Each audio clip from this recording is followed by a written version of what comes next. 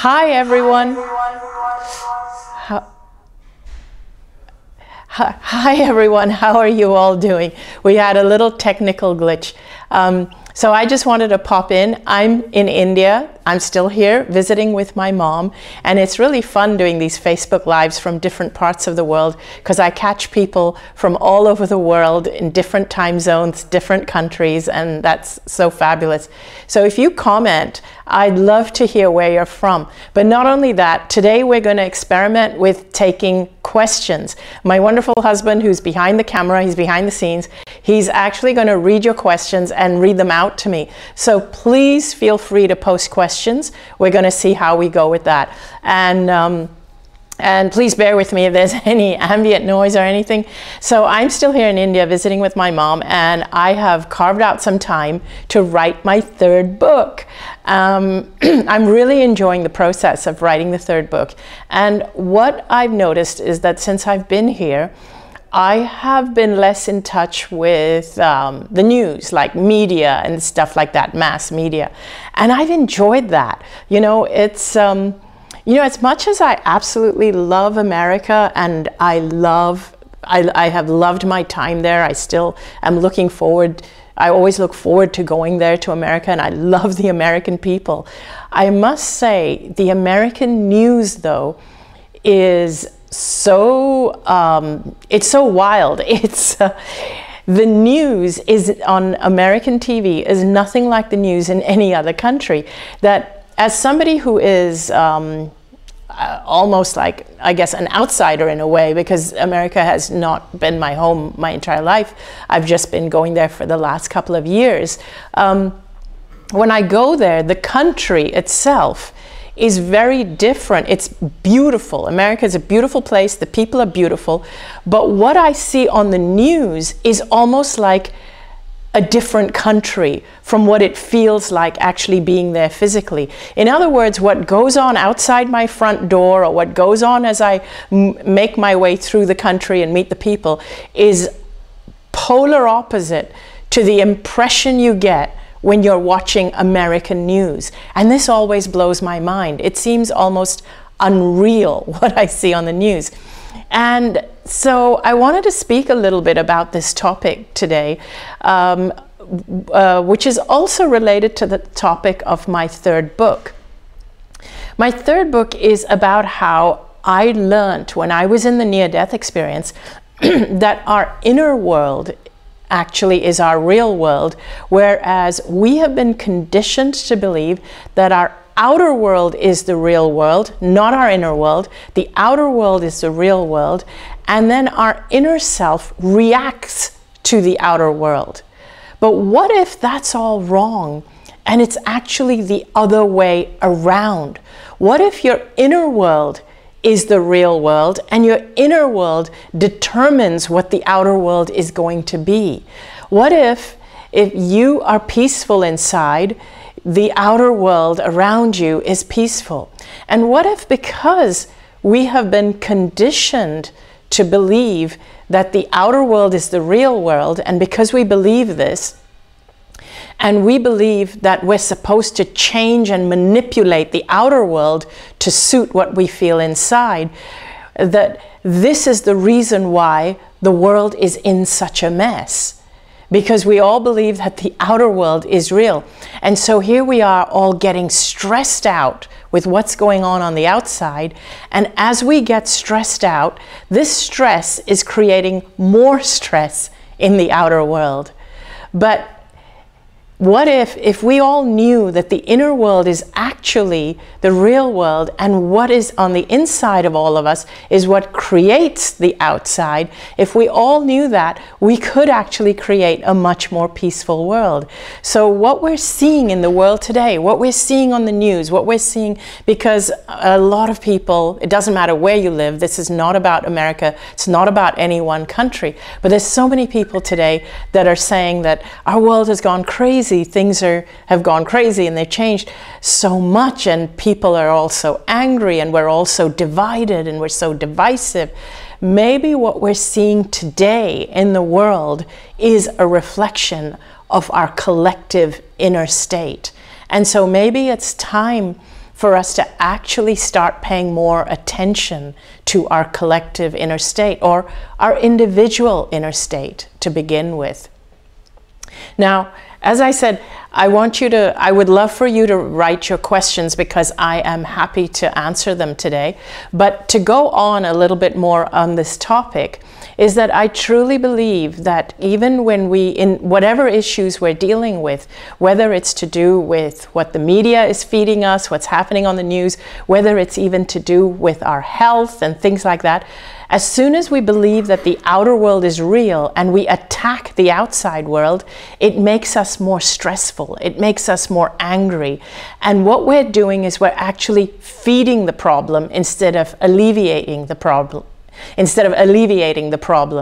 And so let's take even something like health, for example. The minute we believe that when we're dealing with a health challenge, that something external is attacking us, we immediately get stressed and we get fearful and we go about attacking whatever it is. But what if instead it served us better to actually turn inward?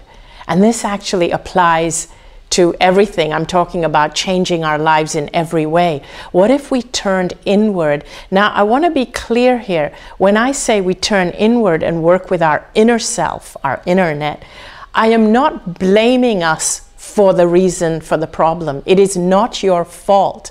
But what I am saying is, if you want to actually make changes and take responsibility for your health or for making changes in the world, you're much better off actually going inward and becoming at peace with yourself, or starting to ask yourself certain questions and asking your body certain questions to trigger healing. You're much better off going inward than trying to manipulate externally. Because here's what happens, again, if it's something you're upset about with the condition of the world and it makes you angry, if you go out and share your anger, you're actually contributing to the problem, because most people don't like listening to an angry person. It makes them even more defensive, and it'll make them defend their side even more. Whereas, now, and also I want to say here, hit a pause button and say here, that anger is not a negative emotion. You need to embrace your anger, but then the question is, what is the anger trying to tell you? In other words, what would you like to see instead? So I would flip it. If I'm angry about something, I ask myself, okay, let's embrace that anger and ask myself, why am I angry about it? What situation would I like to see instead that would actually alleviate my anger? And so when you come up with the solution that would alleviate your anger, then what I would do is I would become an activist for the solution. Many people mistake anger and activism, but they are two different things. When you're truly an activist, you are bringing people a better solution than what they currently are working with. You're not sharing anger, you're sharing solutions. That's what activism is. Activism is inspirational, it's passionate. It's not about anger and fear. The opposite is anger and fear, and that's what we're seeing in the world right now.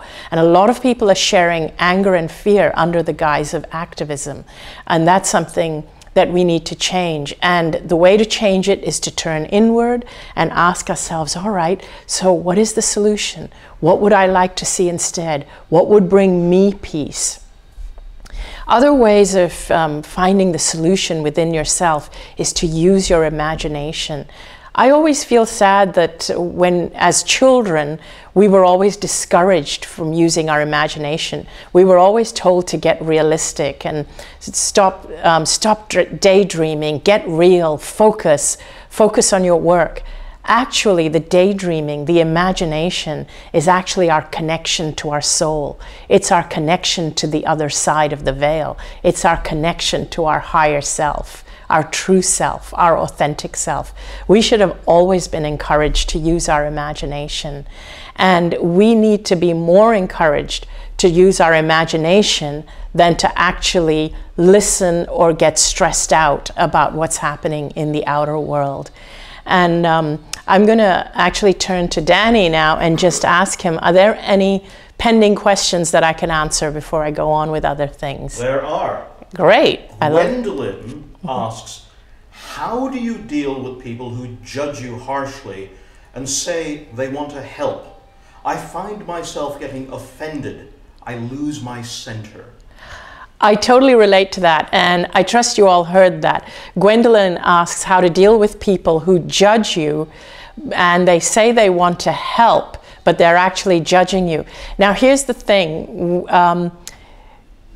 Any one of you, now many of you are very helpful people. You love helping people, but we have to be careful when we offer our help to people.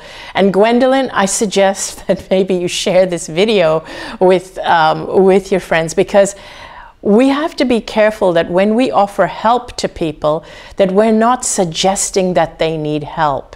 I believe the best way to help someone is to see them as perfect and to see them as not needing help. That is the best help that anyone can give you. Anyone can give anyone. So all of you helpful people there, I know you mean well. I know people mean it from the heart, but I apologize. There's the phone ringing in the background, but I'm sure someone will pick it up. The best thing that you can do for anybody who you feel needs help is to help them see that they are whole and they don't need help and that they are not broken. That's the best way to help someone who needs help. Okay, so how do you deal with someone that's treating you like you need help? You can always thank them.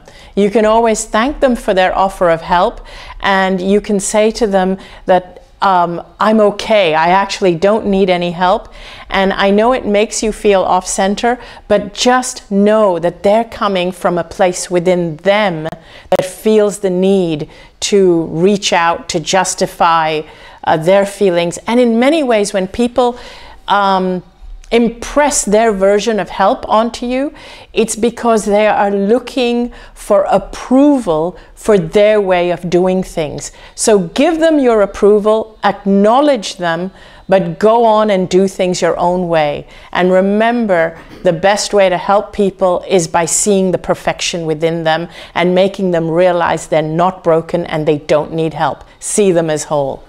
Thanks for that question, Gwendolyn.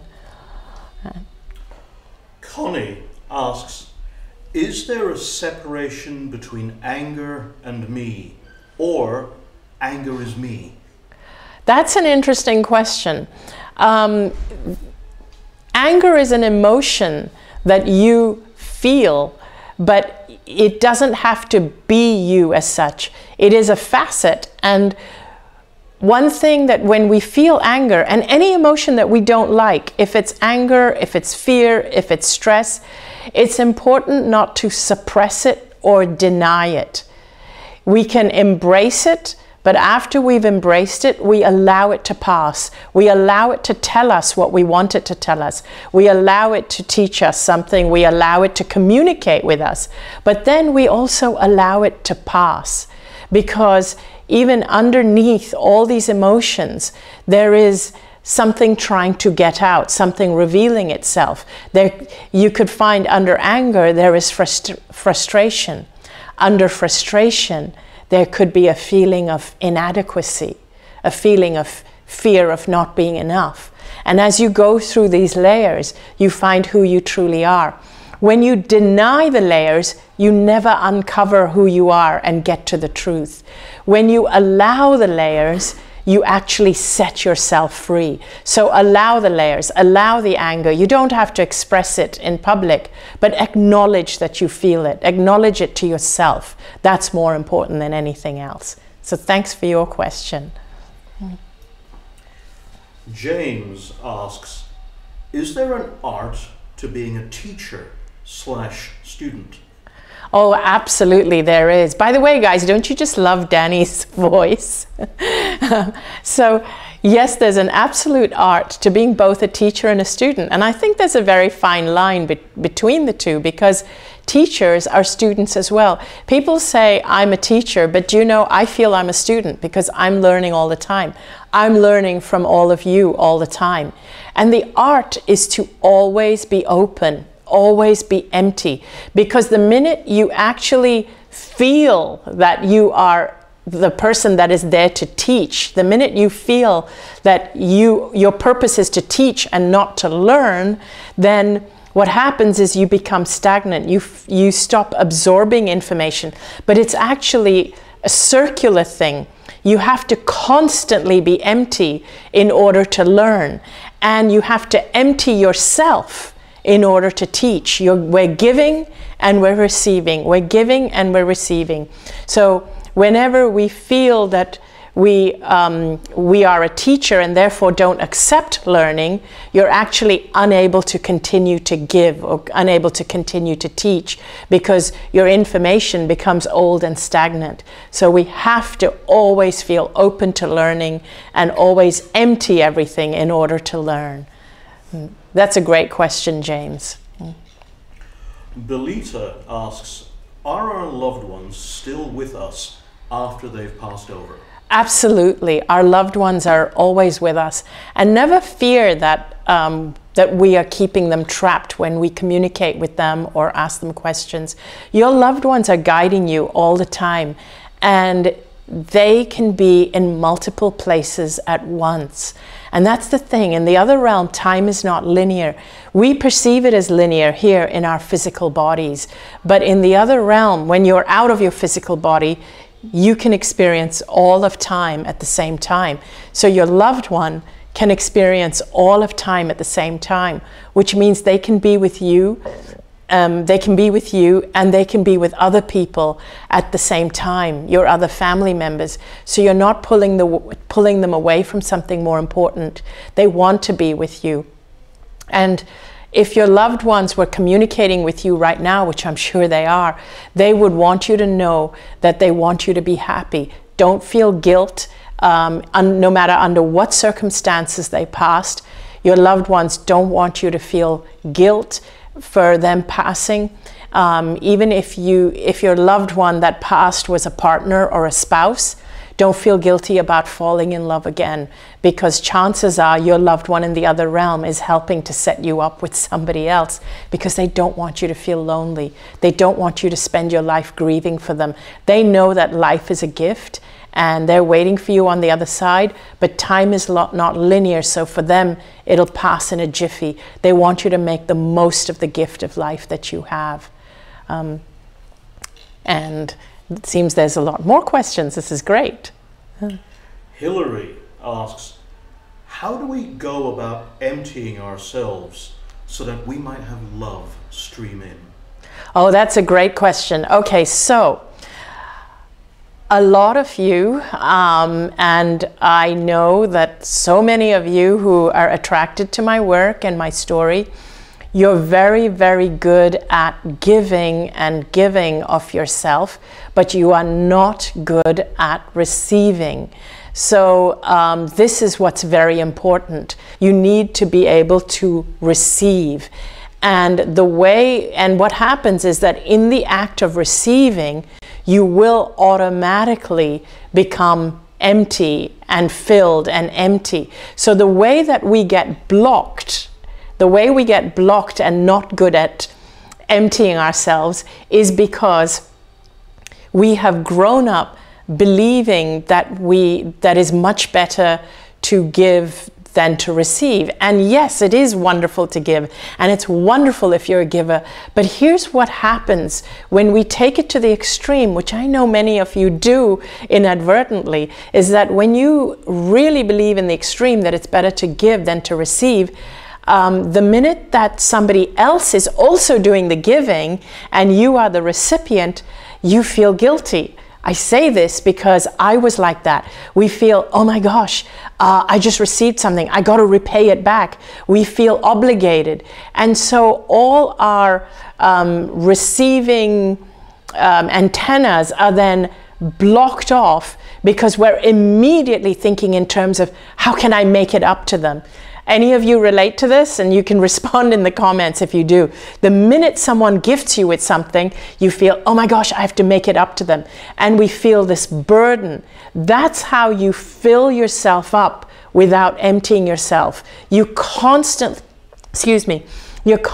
feeling this burden from everything that other people are doing for you or from the gifts of the universe, instead of enjoying the fruits of it, enjoying the gifts from the universe, enjoying the gifts from other people.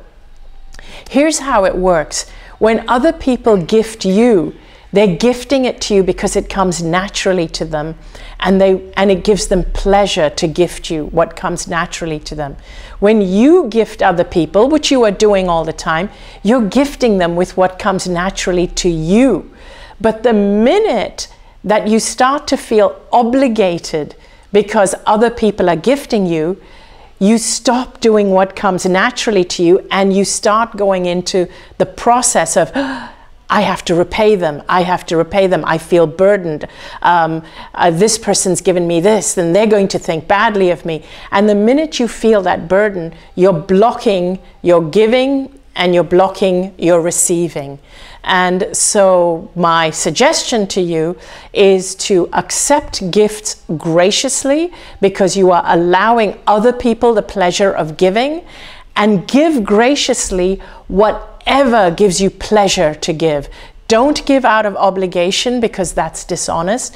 Imagine if everyone else was giving you things out of obligation because you have been giving them. You would rather they didn't give you. So do not give out of obligation. Just keep giving of yourself what comes easily. And to give you an example, I love sharing information. I love it. I love it more than anything. I love sharing the information I learned from the other side, because I had to die. I had to get end-stage cancer to learn this information, and I don't want other people to have to go through that. I don't want, even though the NDE, the near-death experience, was beautiful, I don't want other people to have to go through the pain and the suffering I went through to get there. And this is why I share information easily, and that comes to me easily. But there are other things that don't come to me easily, which other people gift to me. My wonderful husband, for him, technology comes to him easily, but not to me. But I take it from him graciously, because it helps me do what I do. It helps me give what I give easily.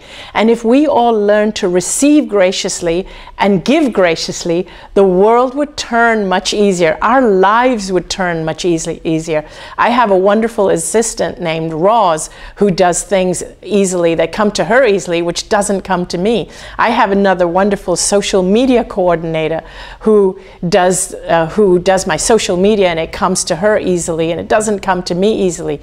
They both go above and beyond what their job asks them to do, and I am so grateful to them. But if I spent my life worrying about constantly repaying them, it would take me away from doing what I do easily. And I know they love to do what they do because they love what I do. And so it all works smoothly, like all the gears in a mechanism. So that's what I invite you to do. Just give what comes to you easily. And maybe I have time for one final question. The internet's going a little bit wobbly, so yes. I think this might have to be the last question. And I also wanted to mention to everyone, though, let's go to the final question, and then I'll mention my final point. Diane says, I was a caregiver for my mother who passed 10 days ago. Oh, my heart goes out to you, Diane. How do I take care of me now? See, that is so important. Even while we're taking care of our loved ones, we have to also take care of ourselves. And this message is to all of you caregivers out there, whether you are a healer, a teacher, a nurse, a doctor, a medical practitioner, a natural healer, or just a family member. You have to take care of yourself. And the first thing I would tell you is do what you love to do. Spend time sleeping. Don't judge yourself. Diane, right now, if you are grieving, first of all, my heart goes out to you. Do whatever you can do to heal. Do whatever you need to do to heal. And don't worry about your mother. She's in a beautiful place. She's watching over you. And I don't know why I'm feeling she's asking me to say this to you. You have to look after yourself first right now. Also, I'm going to suggest you go to my website, www.anitamoorjani.com. There is a tab that calls Ask Anita. Under that tab, there are 3 sections that call Watch, Listen, Read. In there, I have a lot of my radio shows archived in there, and I have a lot of YouTube videos. In those YouTube videos, I actually speak about how to deal with this.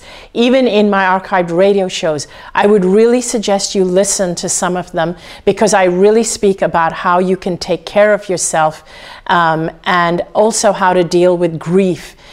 So please go into my archives and please check it out. This is your time.